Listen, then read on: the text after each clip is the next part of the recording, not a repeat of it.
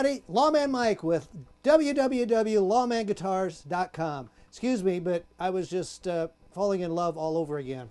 I have got such a special guitar for you today. I hope I don't sound so enthused that you think I'm embellishing here. What we've got is a Arnold Hoyer guitar, which were made in Germany. Now this one is from the 1950s. We can tell from the body style, and there's actually quite a bit of information out there from the Hoyer people that chase these guitars all over the place. Hoyer started all the way back in the 1800s. 1874 was when the first instrument was made, and interestingly enough, Hoyer is still making guitars today, and they are very high quality guitars. So this one particular guitar, I ran all over town trying to get my hands on it. I had never seen anything like it. This headstock says Arnold Hoyer Herr im Frack, which in German means gentleman in tails.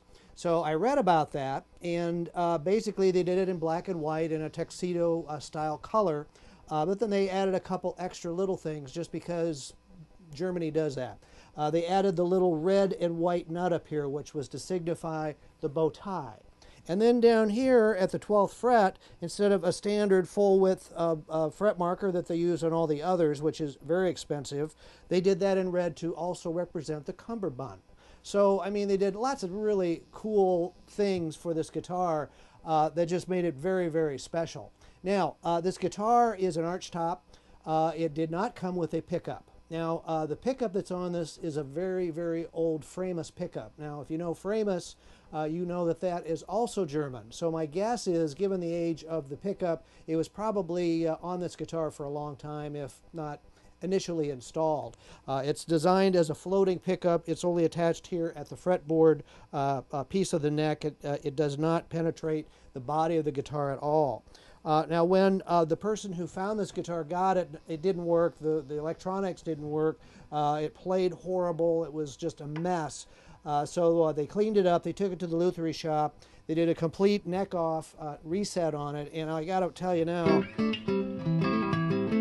this guitar plays like a dream. I mean, it's just very, very low action. They did a beautiful job of getting the neck angle just right, and it just plays great. Now the question came out of, what do we do about this pickup with just this wire hanging off of it to make that work?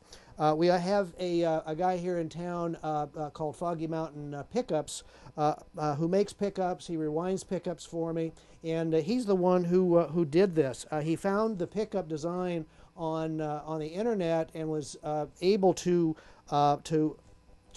make it look like that. I can't tell you it's exactly like it, because where you're going to find one to make a copy, but it looks very, very, very close to what the original would look like. And then he buried all the electronics underneath that. What he did then is ran the input wire down through, and it comes out through the butt end of the guitar. So if you ever want to put this guitar back to a Archtop with no electronics, very simple. Put your end pin back in, which, by the way, I have in the case. Take this off, take the pickup off, and you've got a fully acoustic Herr and Frack Arnold Hoyer guitar. So I just can't say enough about how fun it is to play.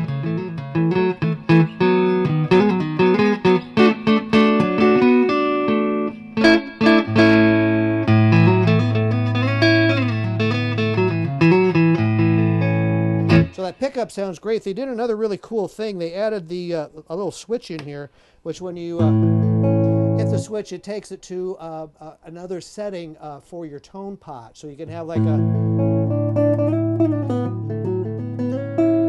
and then switch it back over again. You're back to your lead again.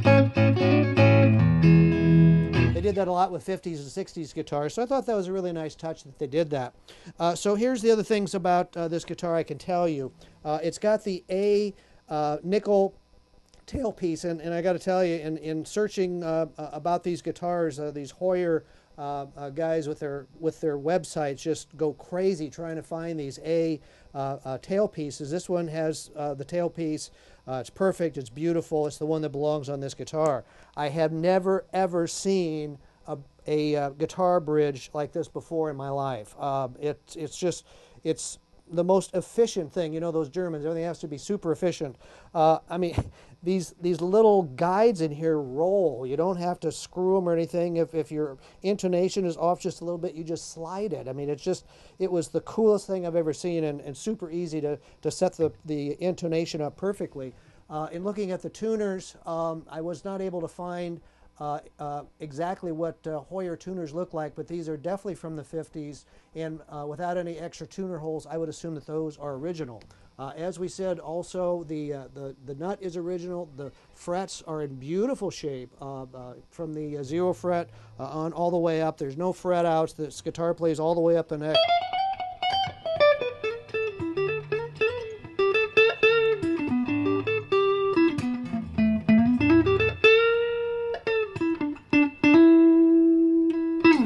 So you can play jazz on this. I'll tell you, this in the hands of a qualified rockabilly guitar player would just be insane. So I'm sure there's going to be a lot of people that are going to have a lot of great ideas what to do with this guitar. You just don't see them. I mean, it's just, I had never seen one before.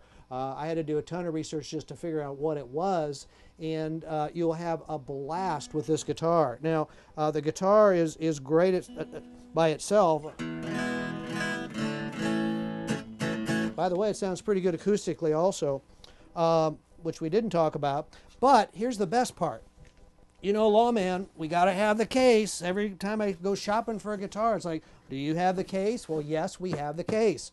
It's been repaired. It looks like it's been painted at one time, but it's really in beautiful, beautiful shape for the 50s. And these hinges definitely look European. I've never seen an American case that have these sorts of hinges on them. The handle is the only thing that is been redone. It's some kind of web handle that someone made. It works fine. All the latches work, including the locking latch, although we don't have a key for it. But check out the green interior. It looks like the top of a beautiful pool table. I can't tell you how nice this is. A beautiful case for it. It has the accessory box.